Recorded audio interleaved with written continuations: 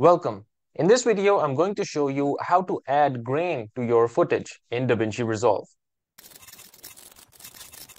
So first of all, go ahead and create your timeline, or simply just drag your clip or your footage onto the timeline section and it will automatically create a timeline just like this. So here you can see I just dragged in my footage. And now what we need to do is simply go over to the search bar and search for noise. So here you can drag this noise on your clip and then go over to the effects section. And here you will see that we have our effect. So what we need to do is go ahead and drag the scale all the way to 0, like this. And then go at the bottom and you will see that there is an option of output. And here in the composite type, just go ahead and change this to overlay.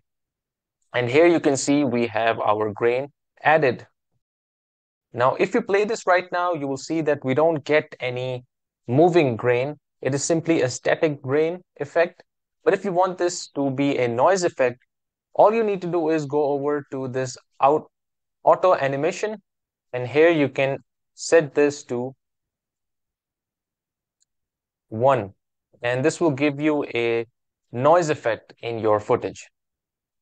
You can play around with this and see which setting suits you. So this was it. This was just a short video on how you can add grain or noise to your footage. I hope you like it, and I'll see you in the next video.